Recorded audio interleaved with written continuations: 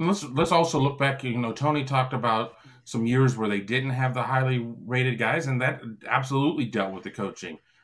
I don't think Ryan Day really made a great hire in bringing Tabor Johnson back, and Tabor Johnson did not recruit at all. I mean, his recruiting was not very good. They bring in Kerry Combs. He brings in that class with all these highly rated defensive backs. People are ready to run him out on a rail because of the disaster of the defensive coordinator role and everything else. So recruiting is a relationship business, and Ohio State in the defensive backfield has gone through, several coaches in a pretty short period amount of time. And I can even loop this into offensive line recruiting, because people certainly are never happy with where offensive line recruiting is.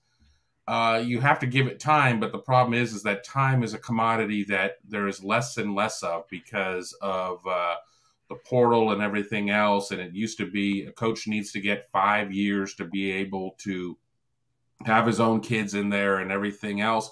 We've seen head coaches fired in a year. A year, 2 years. And it's only going to get worse as you keep throwing NIL onto the fire like gasoline. You have the transfer portal on there like, gasoline. It's all going to explode.